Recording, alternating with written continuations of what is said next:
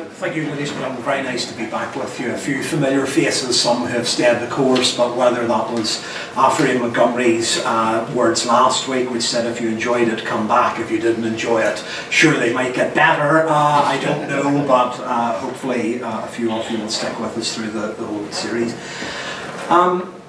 Last week, when I was talking about the Ulster Volunteer Force, I was talking about a movement which it's thought had somewhere between 100 and 110,000 members. The movement I'm talking about tonight, the Young Citizen Volunteers, was a much smaller organisation, probably only about 900 members at the outside. So much smaller, and you might then wonder why it gets a full hour.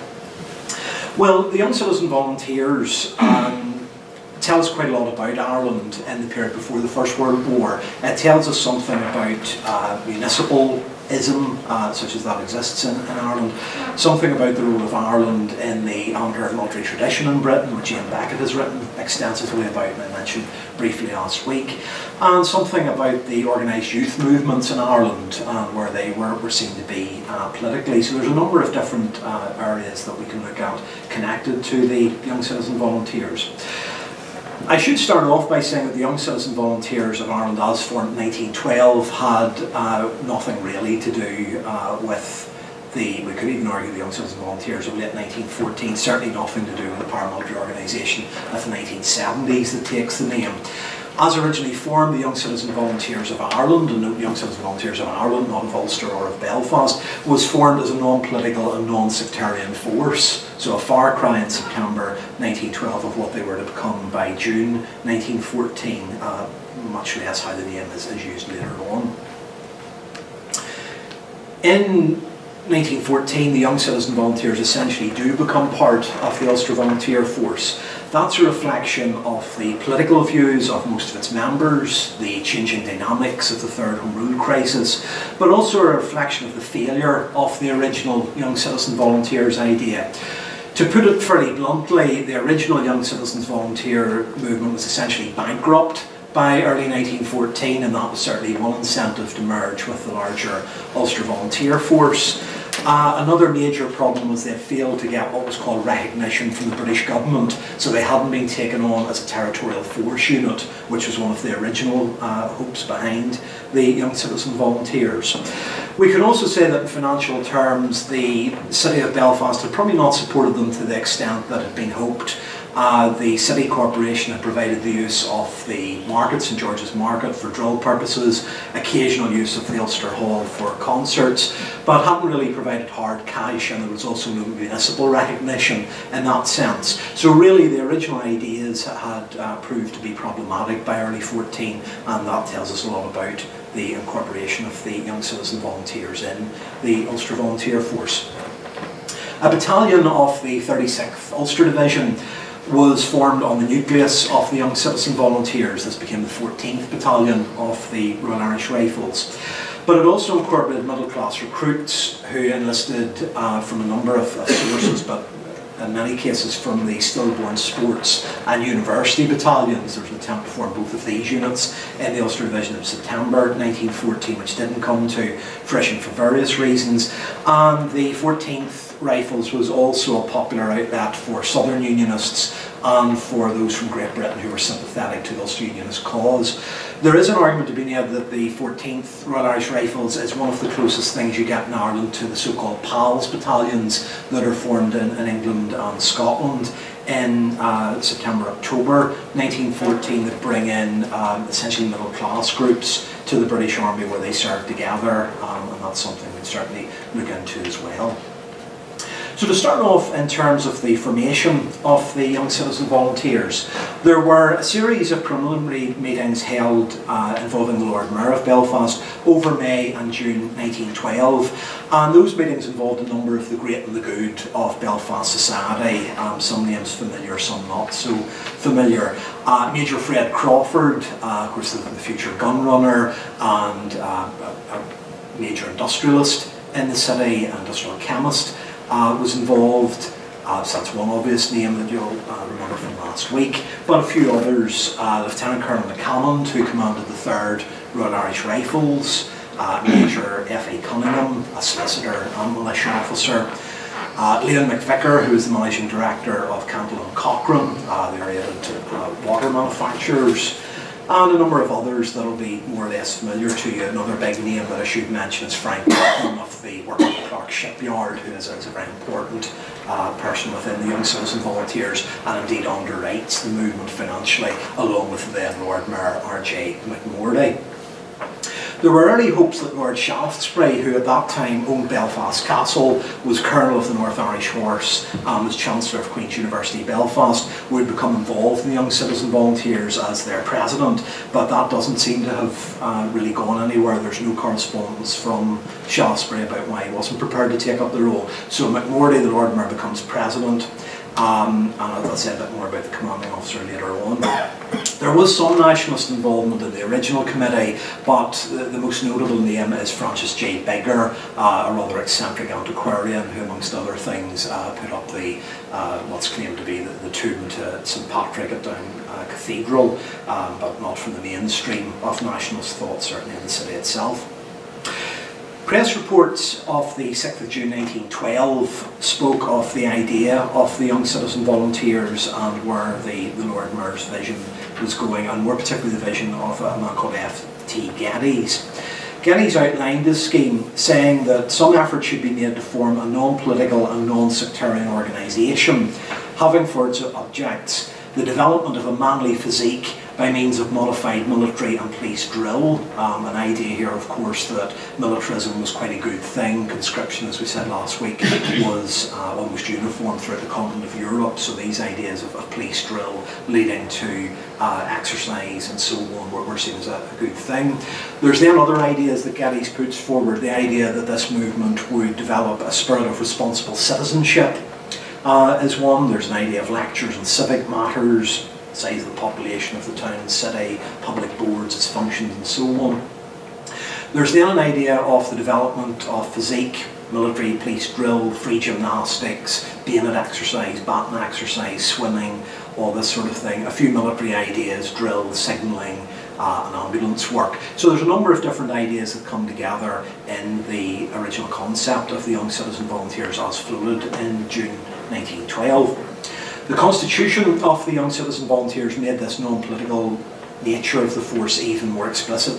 Bylaw 6, sorry this is timed out already on me, stated, members shall not as such take part in any political meeting or demonstration, nor shall they wear the uniform of the corps if attending any political meeting. So a real desire to keep the movement separated from politics.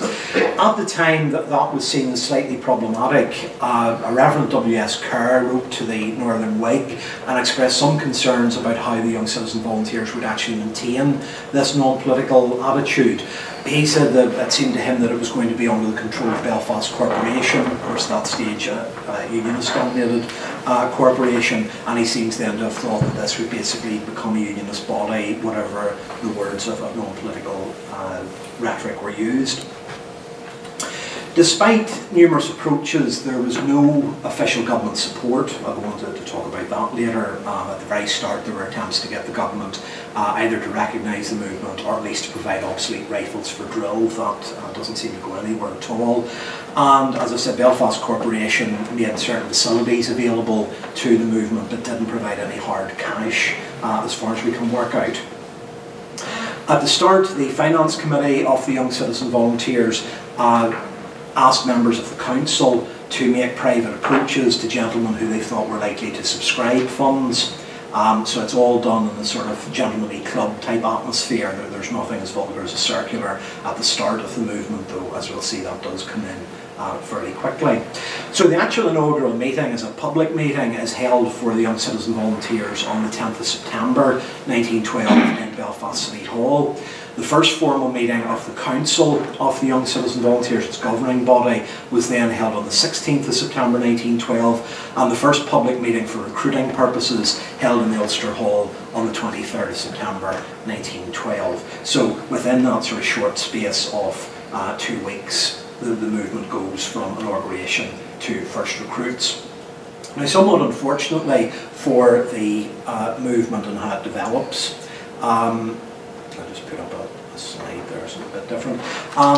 It's somewhat unfortunate for the movement as it develops that the month that it's formed, there's a comic opera on at the Grand Opera House, which is P.M. Faraday's production of the comic opera The Chocolate Soldier. And this seems to be the reason why the Young Citizen Volunteers end up being nicknamed the Chocolate Soldiers during the First World War. So that's rather unfortunate that those two were coincidental.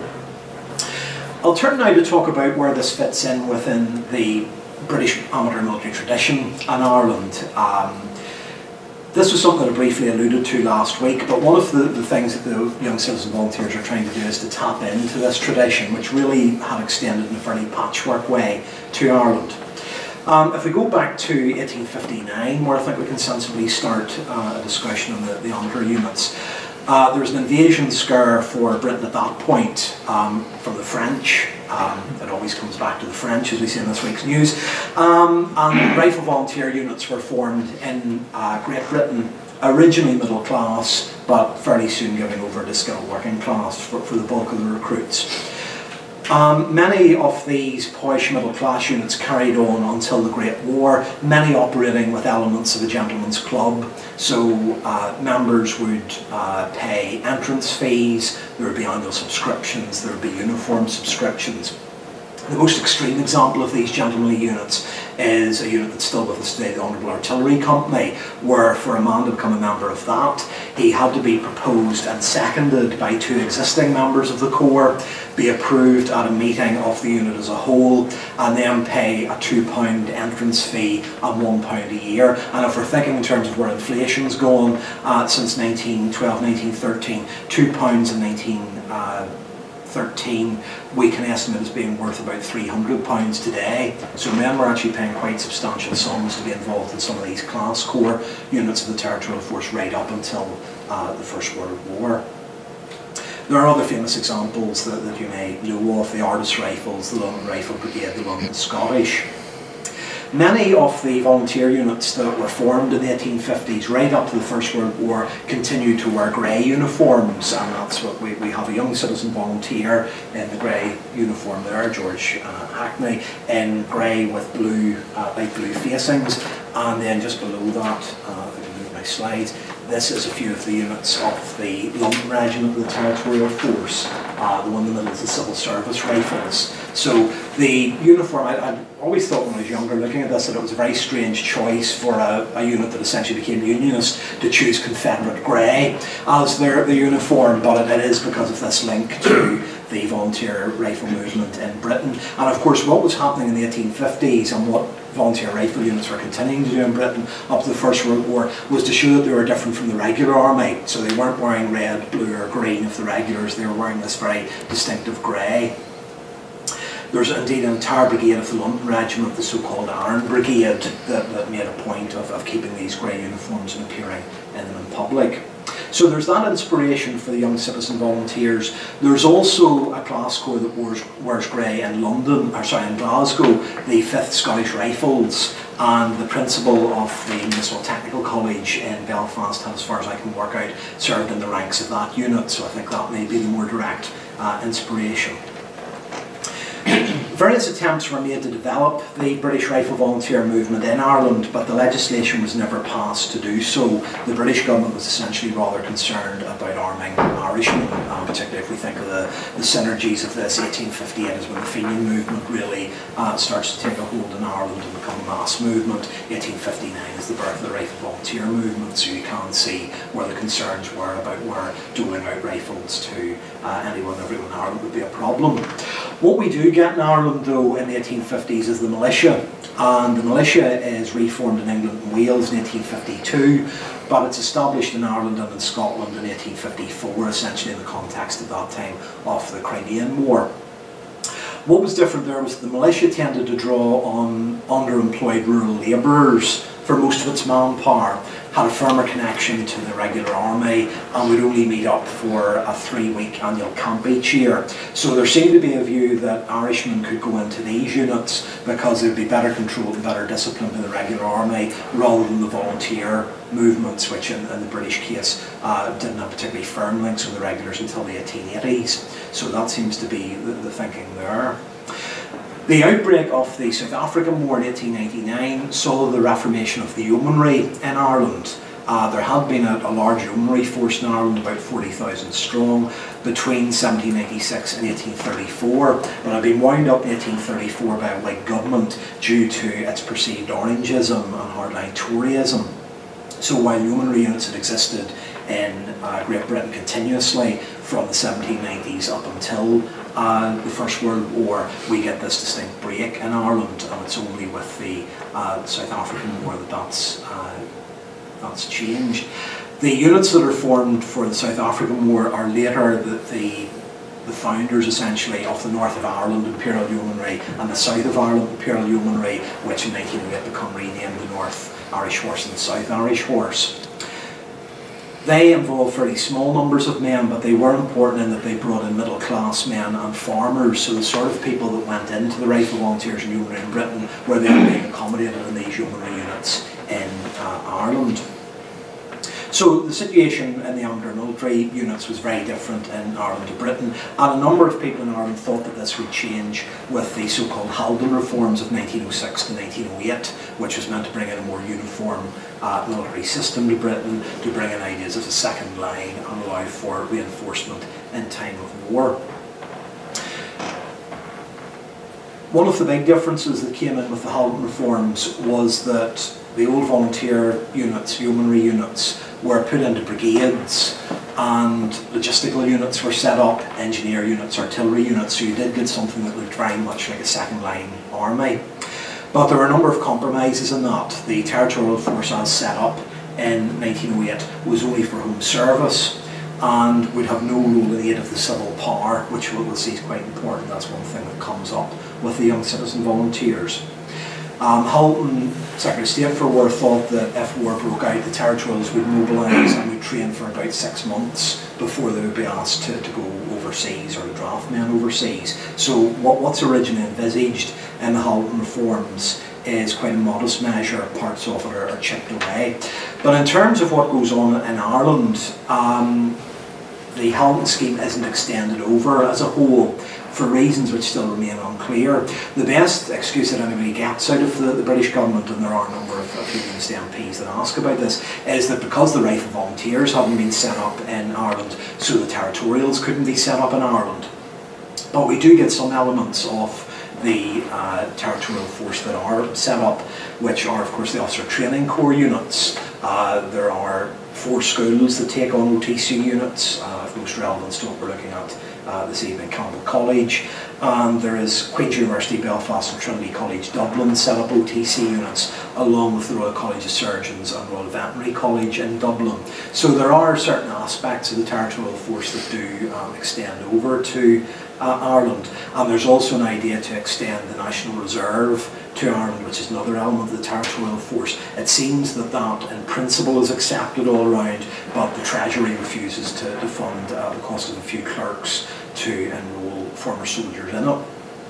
So one of the reasons why the Young Citizen Volunteers is formed is because Ireland is left out of this whole movement. That had been thought that the Haldane reforms was a time when Ireland could then have been included much more explicitly within the British military system. Without that, there is resentment. Having said that, the British government's decision not to extend the territorial force to Ireland, we can think did have some sense to it when we look at what happens later on. Would these territorial force units, if they'd been formed in Ireland, have remained loyal elements of the British Army, whatever of course that meant after the Kerr incident of 1914, or would they have defected en masse to the Ulster Volunteers or to the Irish Volunteers? Certainly the British government has some concerns about the territorial units in Ireland, small as they are. In late March 1914, the rifles of both Campbell College OTC and Queen's University Belfast OTC were withdrawn from those units and brought to Palace Barracks in Holyrood, where they could be guarded by regular troops, and that was seen as quite an insult to the units. To show you just sort of how insulting that was felt to be, the Londonderry Sentinel, no less, and we'd think quite a way away from Belfast, but the Londonderry Sentinel funders, the insult of taking away their arms, that's not particularly about the Queen's OTC, at the present juncture will certainly recoil upon the heads of a stupid and purblind government. The OTC was formed in the interest of the British Army, and the service of the members has been for purely patriotic reasons. Possibly many of the members may be in sympathy with the Ulster movement, but is that any justification for the action of the government in disarming them and saying practically to the whole body, you're not worthy to be trusted at this supreme moment with rifles, therefore though we won't disband you, we will disarm you because we suspect you. So perhaps there we're getting a sense of what would have happened had the territorials been extended to Ireland.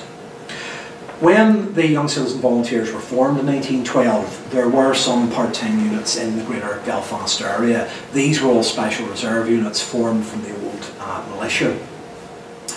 Perhaps most noticeably, one of the fears that comes about at this time is the idea of the bolt from the blue, as it's talked about, the idea of a German naval raid on a vulnerable part of the UK. And in that context, Belfast Lock is of course refortified. In this period, 1908-1910, we get the new forts built at Coolridge and Grey Point to replace the fairly elderly fortifications at Carrickfergus Castle, which had been upgunned in the Victorian period. But it was felt by many that that was insufficient, that while there was the Antrim Royal Garrison artillery that would take over those forts in time of war, that there was no infantry force nearby to support them. In May 1913, Colonel Chichester, who at that point is the commanding officer of the Young Citizen Volunteers, attends one of the council meetings and, as the report says, mentioned the defenceless state of Belfast and informed the Volunteer Council that this was one of the matters which attention of the Secretary of State for War might be drawn to, and that an offer would be made on behalf of the organisation to supply a sufficient force to bring about the necessary improvement. It was arranged that if possible a resolution should be passed by the City Council, the Harbour Board and the Chamber of Commerce, drawing the attention of the War Office to the unprepared state of the city in the event of invasion. So we get these ideas of invasion, lack of the territorial force being applied very firmly there. Last week you may remember me saying that William Copeland Trimble, when he formed the Enniskillen Horse, had approached the War Office throughout late 1912 and into 1913 to try to get that unit recognised, to try and get them armed and to try and get them brought in as an element of the territorial force. And we get similar approaches from the Young Citizen Volunteers Committee. Early on in August 1912, they approached it even before obviously the official formation of the Young Citizen Volunteers, asking for obsolete rifles for drill purposes. That seems to be rebuffed fairly early on. Sorry, Stephen. The War Office does seem to have been involved in some sort of dialogue with the Young Citizen Volunteers though, because in April 1913 Chichester talked about the idea of sending a deputation to meet with the Secretary of State for War, saying that it received communication which meant that it was going to be worth discussing the arming of the organisation and its role in the defence of Belfast. But by November 1913 Chichester, the CEO, felt that Colonel Seeley, who was at that point Secretary of State for War, was being very unhelpful and had essentially denied War Office recognition of the Young Citizen Volunteers at that point. So really between August 12, November 13, it looks as if there's a fair chance of the Young Citizen Volunteers being recognised, but by November 13 that opportunity has passed. That then led to concerns amongst the officers of the Young Citizen Volunteers, which is expressed by one of their number, Captain May. He stated that the absence of recognition in any form by the government is a severe handicap. A strong effort should be made to supply funds in lieu of government grants in order that the men be supplied free of cost to them with a more serviceable uniform suitable for field work and with great coats. So you can see there are some of the ideas that had I'll just flick around a few photographs or else this will pack up on us, but one of the ideas obviously is if they go in with a territorial force that the men would be equipped at government expense, they would get rifles at government expense, and they would also of course get paid, we'd get a bounty for an annual camp. Without all that, it was seen that the finances of the Young Citizen Volunteers relied far too much on their membership. I'll come on to that shortly.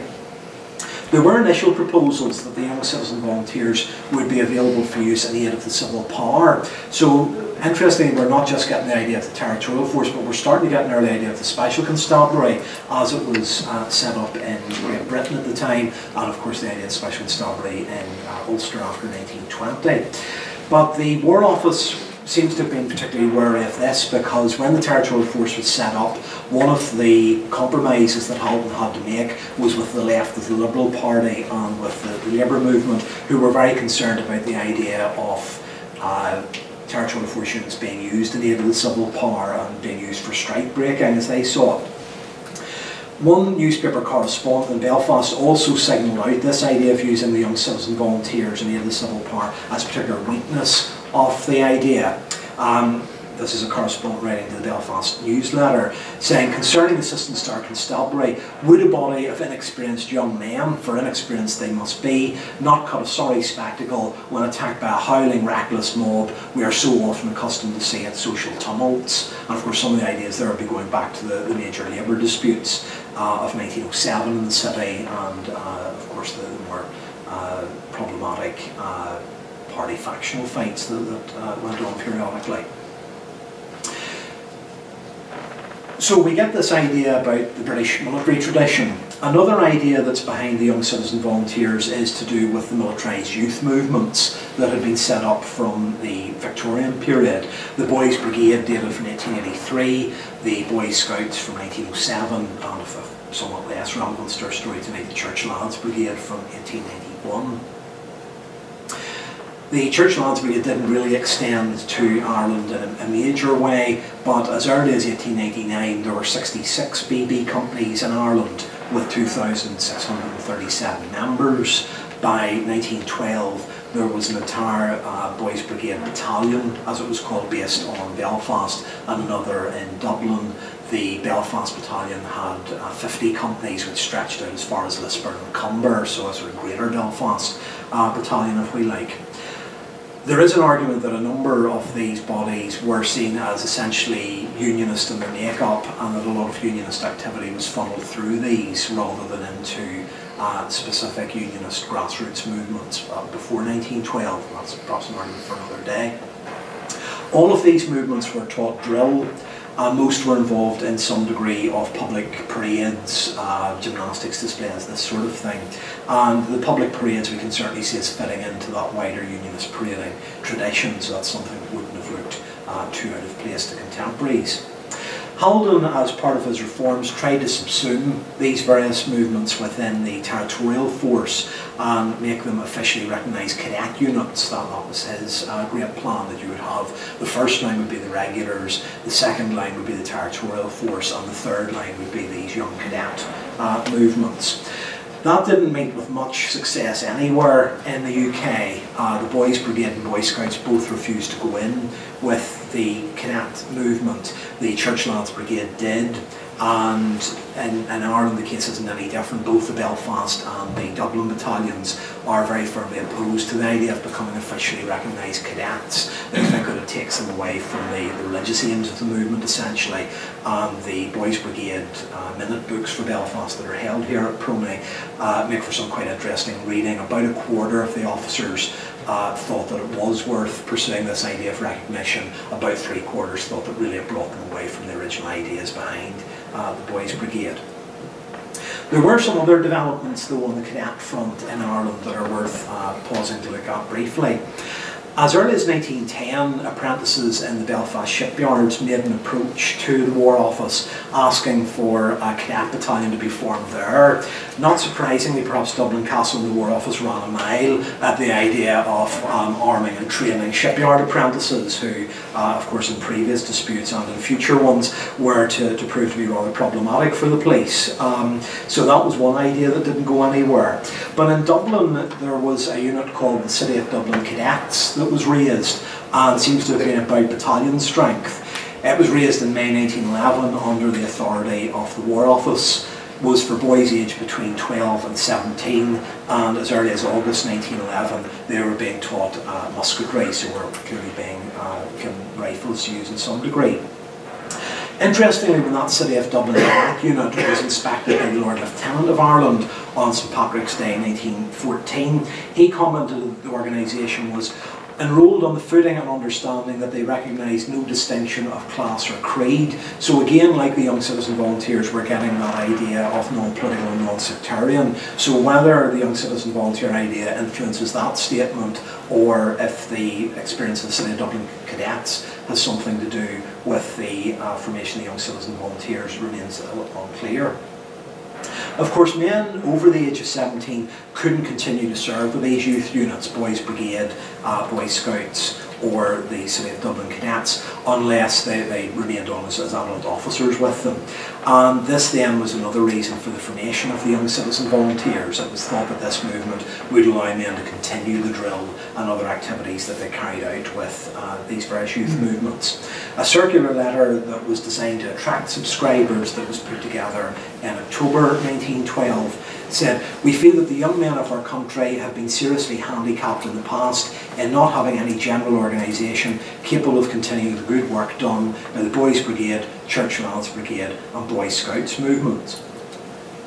A letter to the Belfast Newsletter, also to the Northern Whig in May 1912, advocating the formation of the Young Citizen Volunteers, also made much of the Boys Brigade and Boy Scout connections, so this idea of militarised youth being essentially a good thing and something that should be prolonged beyond the age of 17 was seen as a good idea.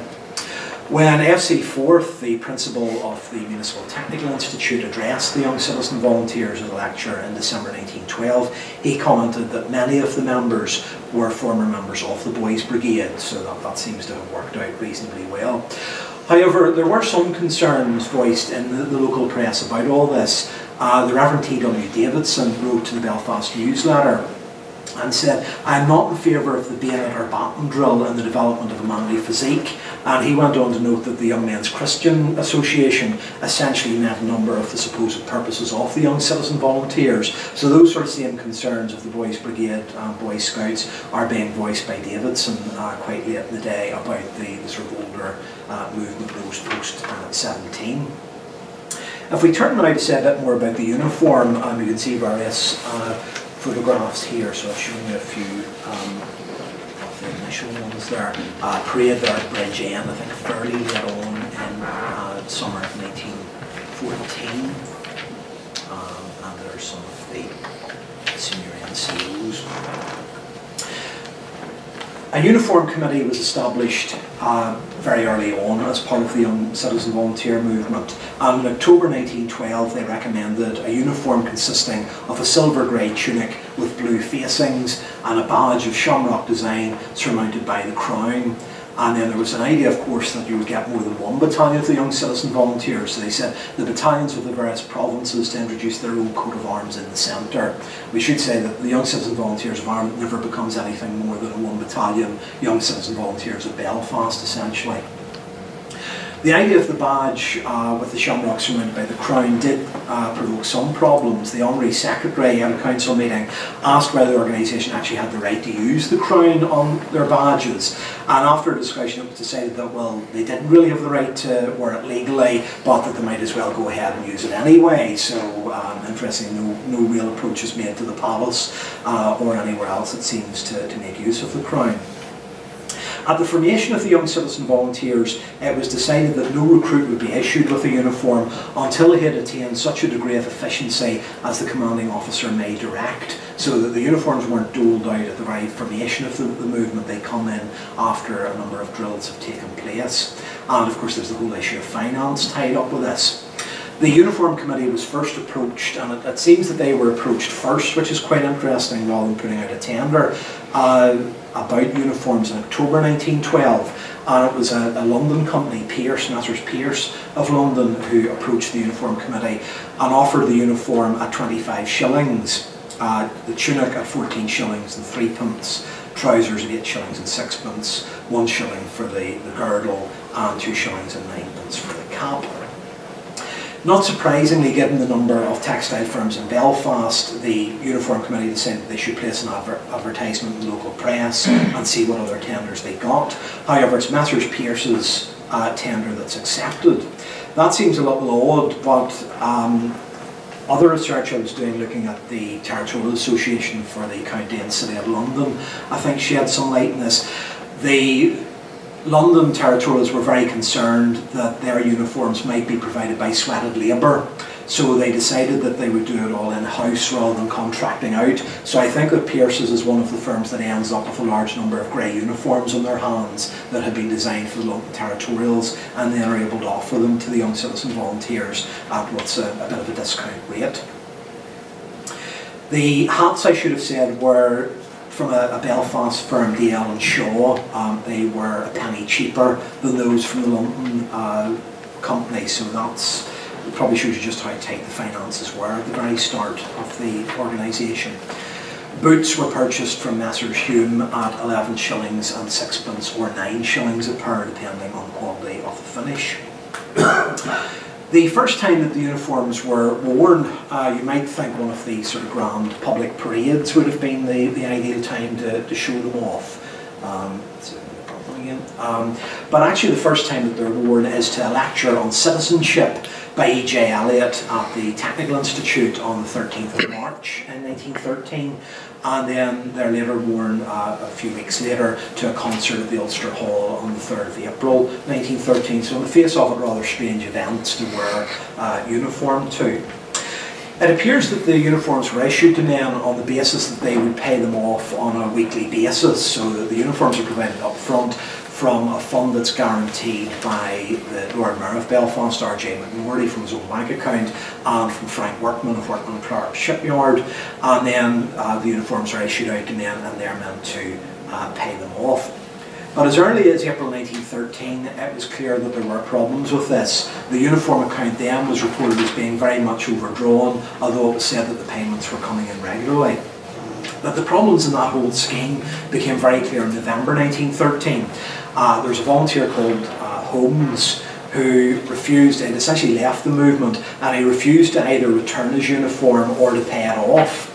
And after some discussion by the Volunteer Council, they decided that they couldn't really take any action against him. Presumably this was a fear that there was going to be adverse publicity through a court case. And of course this is very familiar from what happens to the territorial force in Britain. There are endless problems with men immigrating, particularly to Canada, not returning uniforms, and then they can't be prosecuted. So it's not something that's a completely Irish or young citizen volunteer problem. By November 1913, just over £393 was still owing for the uniforms, although by that point £450 had been paid off. So obviously this was a very slow process to try and recoup the original outlay. That then leads us on to the question about what were the actual benefits of membership for those that were involved in the Young Citizen Volunteers. Those that were in these class corps units in England or Scotland received a large number of bonuses. Those joining the London Scottish, for example, had the use of a club room, squash courts, tennis courts, and could of course be a member of the various sporting teams, notably the rugby team. And there are some elements of that in the Young Citizen Volunteers. We have a photograph there of the football team, and there are a number of other activities that go on. A lot of the activities are a series of lectures, which on the face of it don't look to be terribly exciting. You may think I want to talk after what you're sitting through at the minute, but FC Forth's lecture on duty, discipline and education didn't really look to be the thing that would enthrall an audience of young men at any period in history, certainly not today, perhaps in the pre-television age. This was easier to do, so that this is a lecture in December 1912, and then there's a lecture by an E.J. Elliott on citizenship in March 1913, which again looks to be pretty dry stuff.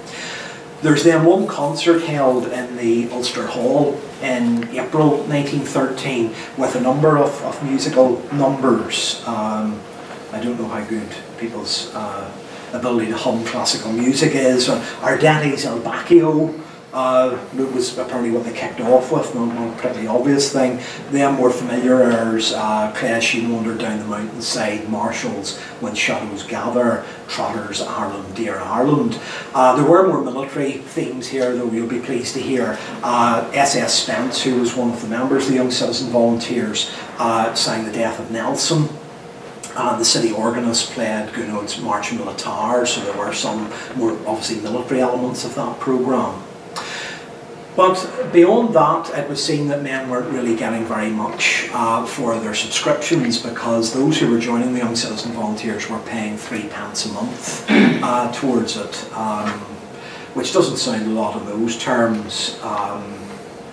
but the problem was a lot of the officers and the young citizen volunteers thought that they weren't really getting anything much for their money, whereas men contributing to things like the London Scottish, London Irish were getting club facilities and so on. There was none of that for the young citizen volunteers. Mostly what they were doing week in, week out was drill in St George's Market, supervised by 2 retired sergeants, and I guess there's only so much basic foot drill you can do without getting bored to tears and deciding that really there are better things to do in the evening. In May 1913, there was a proposal put forward by the Lord Mayor of Belfast, which was the idea that essentially the young citizen volunteers would act as some sort of employment agency for its members, and this wasn't too dissimilar.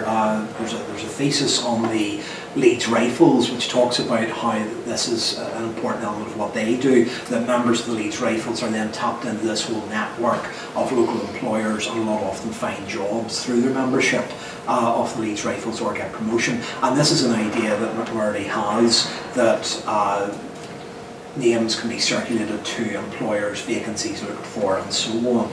Not very clear how far that actually goes, but certainly an idea that these disciplined young men would bring real value to various companies in the city. The accounts of November 1913 show donations had come in from outside the unit of just £191, with the members of the Young Citizen Volunteers then providing the bulk of the finance that was actually required.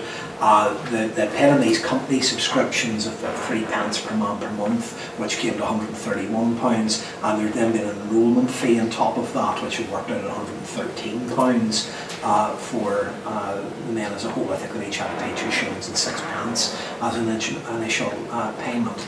And that led to major concerns by the officers of the Young Citizen Volunteers. Captain F.W.L. May was asked to write to the Volunteer Council on behalf of all the officers, and he said that by this point each man had paid 8 shillings and 6 to the Young Citizen Volunteers, and really it was time that they got something for their money, that they'd given up the money, they'd given up time, and that what was needed was a decent recreational club. Indeed, May suggested that this club would actually pay for itself if they served alcoholic drinks in it. May also was rather confused about how they found themselves in this position, because he had thought that the general public would contribute more and major employers in Belfast would contribute more, but I think most sort of municipal and charitable endeavours in Belfast had been rather disappointed with how beneficent Belfast industrialists tended to be when they asked for anything, from the museum to the art gallery to Queen's University, so that's perhaps not so much of a shock. In the spring of 1914 then, the Young Citizen Volunteers essentially merged into the Ulster Volunteer Force. And this was a very difficult process, and one that isn't recorded very clearly. There is a suggestion that there were a number of Catholic members of the Young Citizen Volunteers, possibly as many as 200, that left the organisation in March, April 1914, when it's going over to the Young Citizen Volunteers. When it's going over to the Ulster Volunteer Force. And also the Volunteer Council didn't agree with the actions of the commanding officer. So it's the commanding officer, Chichester, who brings them over into the Ulster Volunteer Force. The Volunteer Council have ended soul searching about this and issue an official announcement saying that this wasn't supported by them and that Chichester had no right to do it.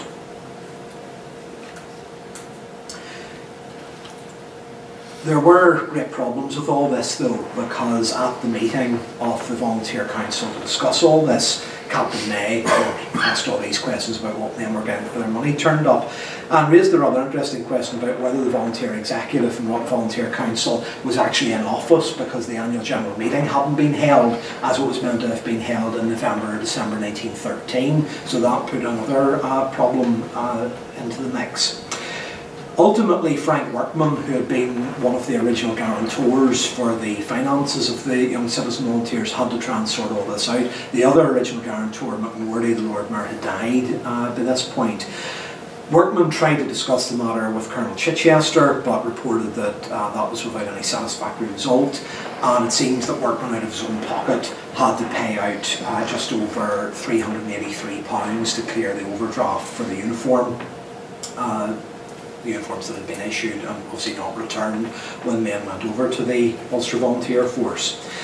The volunteer committee then essentially seems to have wound up by the middle of May 1914, and at that point really it was left to Chichester to run the Young Citizen Volunteers. Again, looking up to the northwest, the Londonderry Sentinel has quite an interesting editorial on all this. And it's quite interesting where they put the blame for the merger. They say, the Young Citizen Volunteers, whose organisation was formed solely for civic purposes, independently of any sectarian or political line, have tried hard ever since they were organised to get recognised by the War Office as a cadet corps. The government, however, would have nothing to do with them and repelled every overture made on their behalf. They asked to be supplied with dummy rifles for the purposes of drill, but this application, like others, was refused. The government, in fact, practically told this fine body of young men, most of whom had belonged to the Boys Brigade and the Boy Scouts, that nothing towards facilitating their becoming an efficient force in the service of the community or of the state, should the need occur, would be done. The Young Citizen Volunteers at last grew tired of this treatment, and a meeting held in Belfast markets, they considered what steps should be taken, and then it goes on to talk about how they've then gone over the UVF, basically forced into it. So quite an interesting take on that essential defection of the Young Citizen Volunteers. It's as late as May 1914, 26th of May 1914, though, that the Belfast Evening Telegraph covers this in any way and talks about the Young Citizen Volunteers having been recently amalgamated with the Ulster Volunteer Force.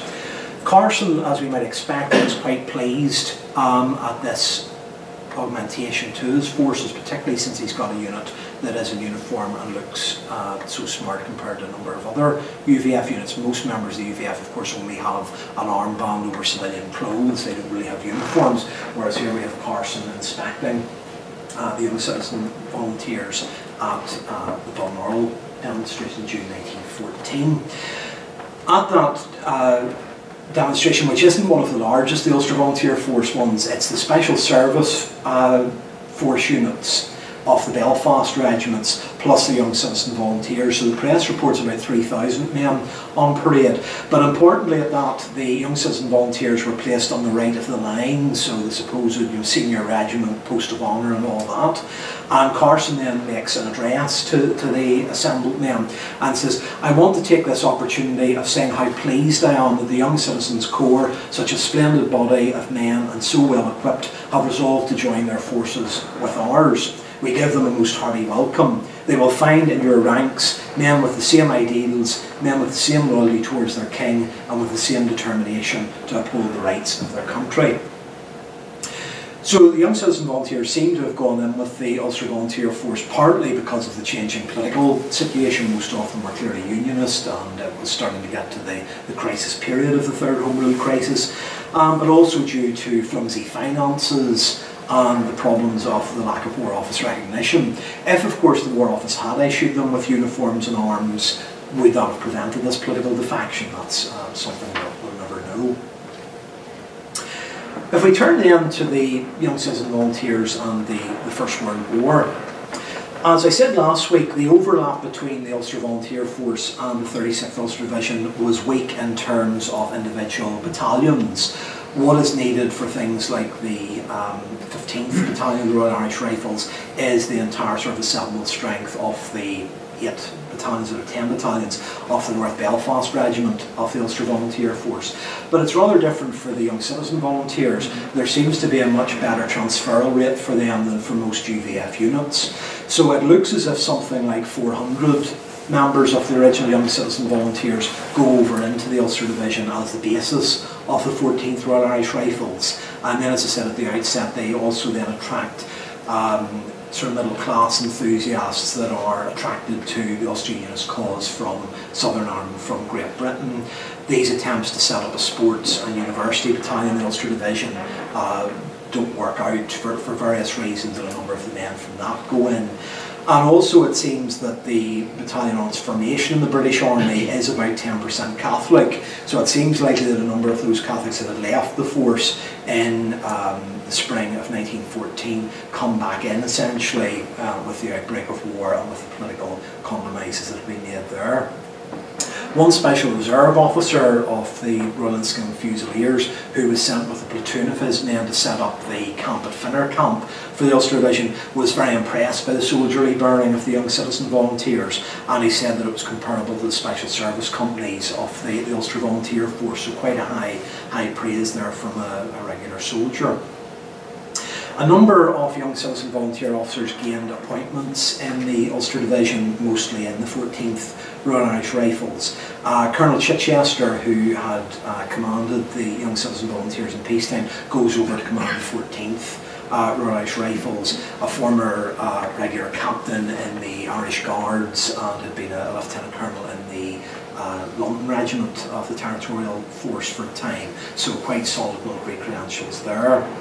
Major Peter Keir Smiley, who was MP for South Antrim, also got a commission in the 14th Royal Irish Rifles. He had served in the 21st Lancers for a 7-year period, left as a lieutenant, had supposedly been second in command of the young citizen volunteers before the war, and then gets appointed as a major in the 14th Royal Irish Rifles.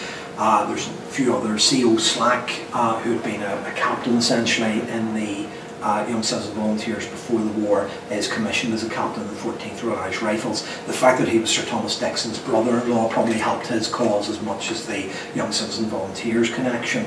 There are a few others. There's a chap Bentley, R. Bentley, who had essentially been the regimental sergeant major of the young citizen volunteers, and he's commissioned as a lieutenant and quartermaster in the 14th Royal Irish Rifles. He had his 21 years service in the Royal Irish Rifles in the ranks, and then retired, and then plus he comes back, partly on the basis of that. Two men who'd been lieutenants in the young citizen volunteers also get commissioned as lieutenants in the 14th Royal Irish Rifles, but one of those, a man called McKee, had served in Campbell College as OTC, so another reason there for him to get a commission. A few that had served in the ranks of the young citizen volunteers also got commissions in other units of the Ulster Division. A chap called Giles in the 8th Royal Irish Rifles, for example. The 14th Royal Irish Rifles then ended up being taken away from the other Belfast raised units of the Ulster Division and put into the 109th Brigade, which was otherwise made up of the 9th, 10th and 11th Battalions of the Royal Inniskilling Fusiliers.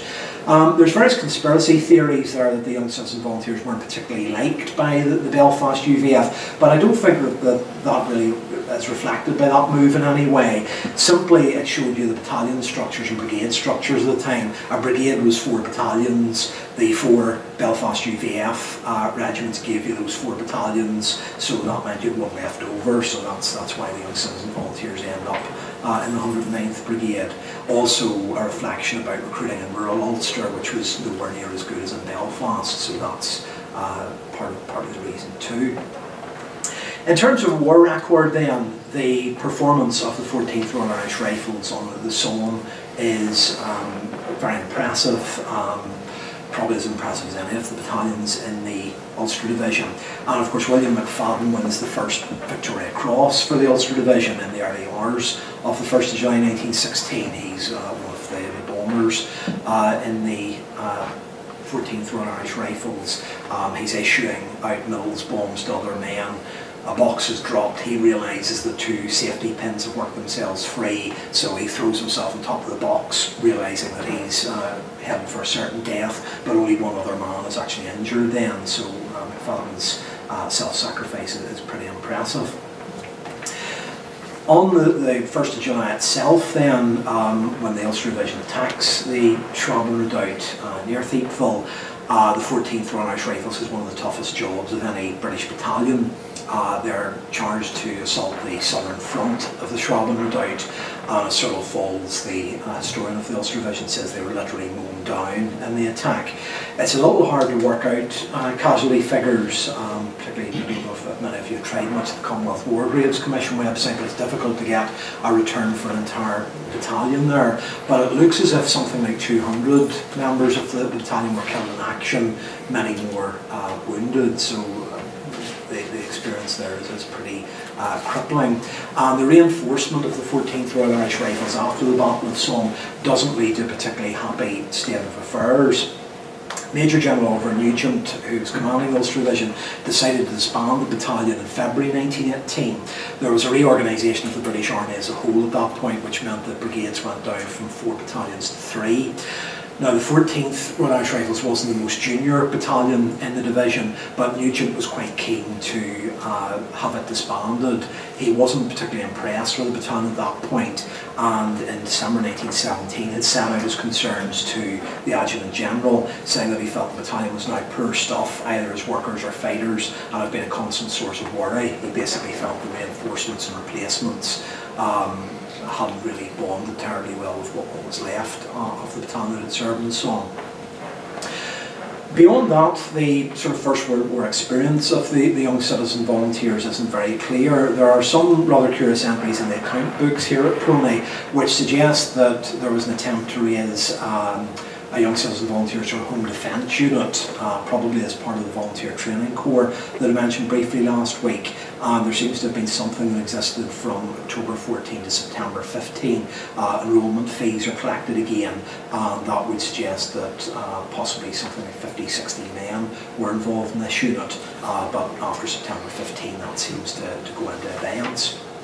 Post-war, a few things worth mentioning very briefly. In 1919, May 1919, there was a proposal by David Lowry, a senior business figure in Belfast, to reform the young citizen volunteers. He wrote to Edward Carson, raising the issue of reforming them essentially in the context of the then growing problems involving the Anglo-Irish War. Carson seems to have been fairly lukewarm about all that and agreed to approach Dublin Castle. Dublin Castle weren't very keen to take on this body, and again, perhaps not a surprise when you see the difficulty that there was in setting up the Ulster Special Constabulary, the concerns that the GOC in Ireland had about that formation, the fact that the young citizen volunteers weren't reformed perhaps isn't much of a surprise. I suppose our story for the original Young Citizen Volunteers probably ends fairly neatly where it began in Belfast City Hall on the 1st of July 1924. The famous statue of the Young Citizen Volunteer soldier is unveiled there on the staircase. I'm sure many of you have seen it in tours of the City Hall, and that's very appropriately unveiled by Colonel Chichester's widow. So I'll end it there for tonight.